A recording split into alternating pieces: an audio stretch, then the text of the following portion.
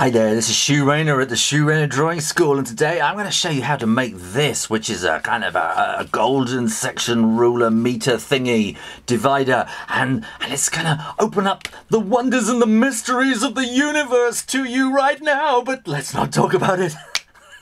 Let's do it. Well, this is the second time I'm filming this because the first time my memory card was full, but never mind. Let's see what we can do. What are we going to do? We're going to make you a pentangle first of all, and that's the kind of magical kind of, you know, sort of five-pointed star, and within the five-pointed star are all sorts of amazing kind of mathematical things come together, particularly the golden section. Now I'm making this 60, it says 8 centimeters in radius, so it'll be 8 centimeters times 2 is 16, and I'm choosing that because it fits on the camera. Okay, last time it was all over the place, it was much too big. This is the center point here.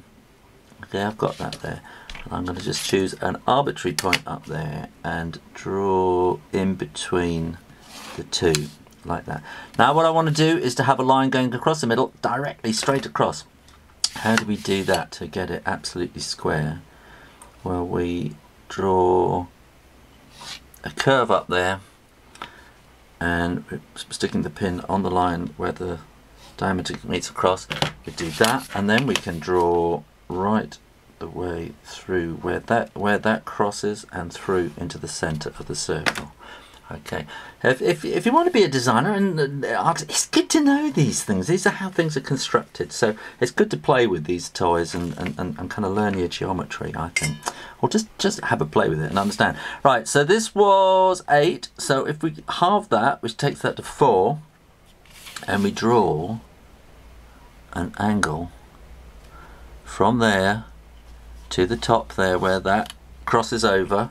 Now what we need to do is to put a line right the way through so that each side is exactly the same, each angle is the same.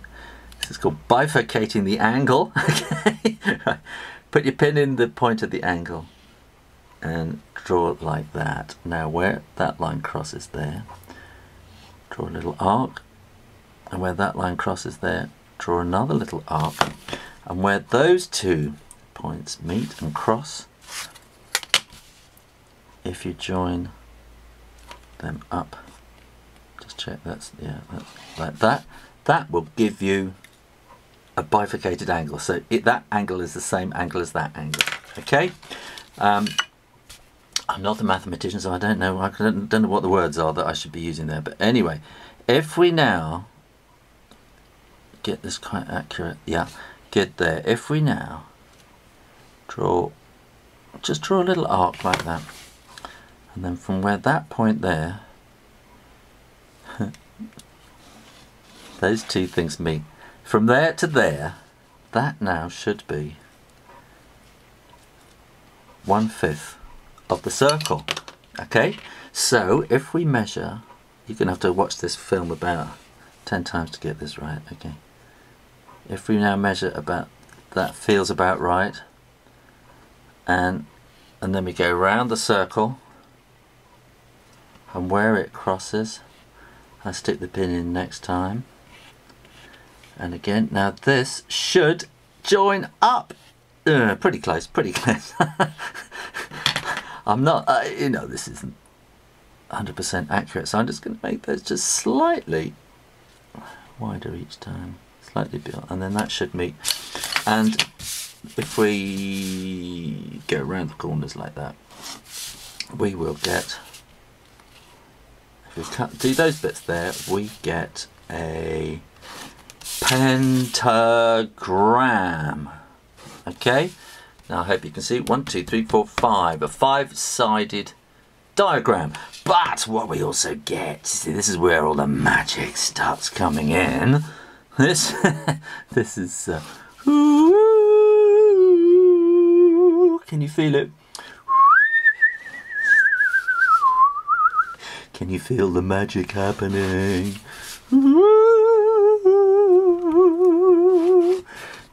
Can you see? The 5-sided star. Perfect 5-sided star is a pentangle. It has 1, 2, 3, 4, 5 angles. Pent means 5. Now, what are we going to do with this? We are going to do something really exciting. Now we're getting into the making mode, okay? If I can just get things sorted. Where am I now? Yes. I've got my Swan Morton scalpel here. I have had this since I was about 16, okay? This is my favourite tool of all, and I used to do biology when I was 16, and we used to cut out rats and mice and dogfish and all sorts of things, and this is the this is the one I used it on, and but I haven't done anything like that for a very long time. But they were dead, alright, okay, they weren't alive, and we did dissections and stuff, and I don't know if they do that in school anymore, do they? It's probably health and safety's banned it, I should think. And yeah, it is really, really sharp. I cannot tell you enough times. Always keep your fingers well away. When you're cutting through thick card, it's better to do lots of thin cuts, thin light cuts, rather than do a heavy one. As soon as you start putting pressure on a blade, it moves and you'll get a nasty cut across your finger like I had once, which makes me go all just even thinking about it. So always, always, always be careful with your fingers when you're cutting things. Alright, that's my sermon for the day. Let's get this back.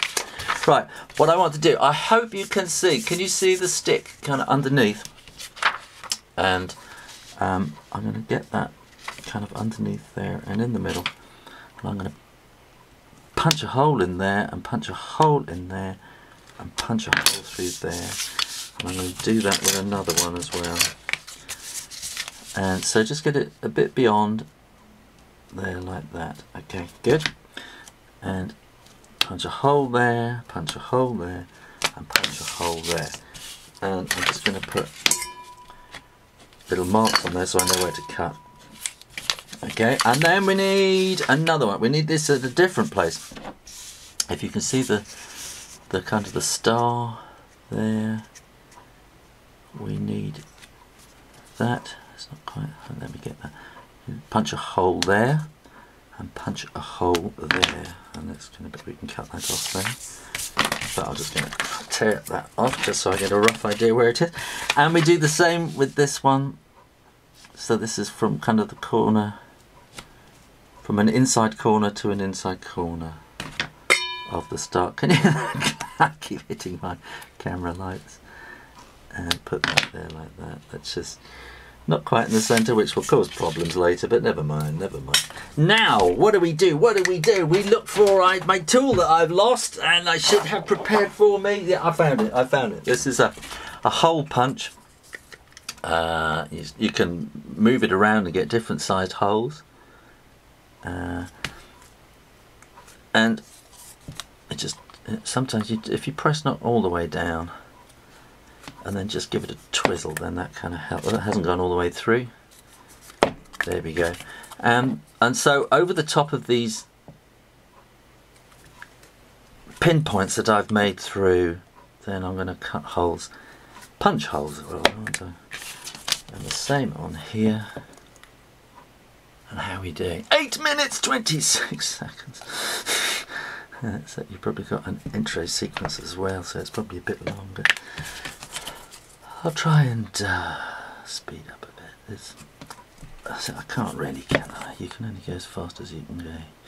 And like that. Ow! Ow, my wrist! I'm falling to bits.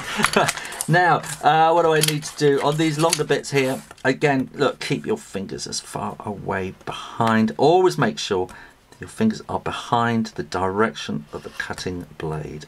Okay, I cannot emphasize this enough. Always behind the blade. So there's one.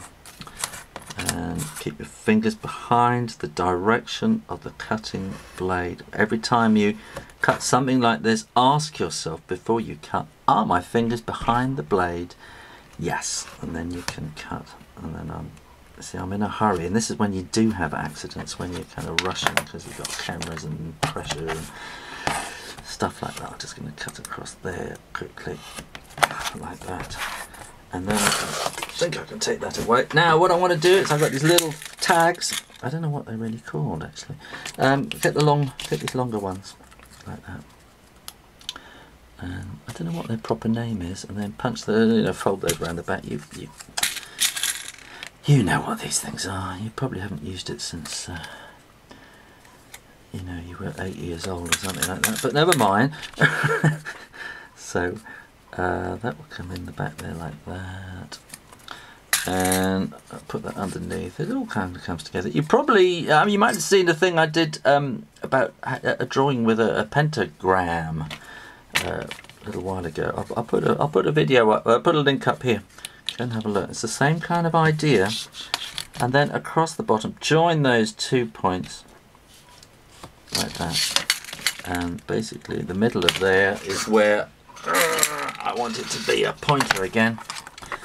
Nearly there, nearly there. Lost my pen. Right, there we are. Got it. Right. Fingers behind, and fingers behind.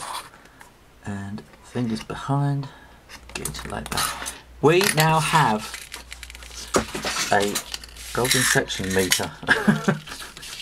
Look what we have here. When you measure across there, look, that goes to there, that goes to there, and that points. I mean, this is not the most accurate thing, but look, that points there. And what you have here is, if that is 1 unit, then that part from there to there is 1 and 1.6, whatever it is, 68 or something. I can't remember what it is now. This is the golden section, and it is incredibly important, and it's amazing how it kind of fits. It's kind of like it's the universe coming together in this thing. I just tried this earlier. Look,